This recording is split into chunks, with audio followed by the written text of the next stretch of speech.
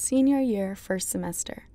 The semester every high school student dreads because of the college application process and the stress of figuring out what they're going to do after they graduate. The college application system has become so stressful and even unpredictable that even people who have 4.0s and a ton of extracurriculars can't even get into most schools because there are so many people with the same grades and activities applying as well. All of the UC schools in California have become raffle schools, and you never know if you'll get in unless your family has donated a lot of money to the school.